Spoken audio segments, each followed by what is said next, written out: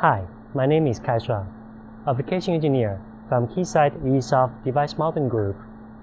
Many customers have told us that they wish to measure noises on devices, but they also wish to integrate this into a larger test suite that can manage the full wafer-level measurement.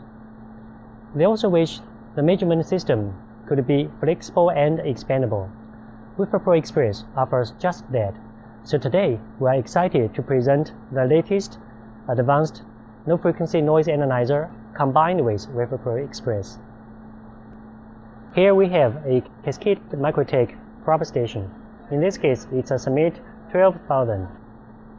We also have a Keysight D1500A, the semiconductor device analyzer, used to apply bias to the device under test. Lastly, we have this Keysight chassis. The Keysight chassis houses the E4727A advanced low-frequency noise analyzer.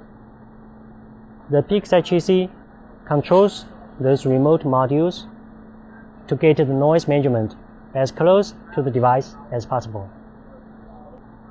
The E4727A advanced low-frequency noise analyzer enables a closer, deeper look at noise. A device designer or categorization engineer may extract noise models using powerful device modeling software like the Device Model Builder (MVP) or the Integrated Circuit Characterization Analysis Program (ICCAP). The models can be used by circuit designers to push the envelope in the low-frequency circuitry. Once the measurement is done, we can look at those different outputs, including DC current and voltage measurements, SID, SVD, SVG, and random telegraph noise. All the data is conveniently exported to .mdm format for post-processing, device modeling, and analysis.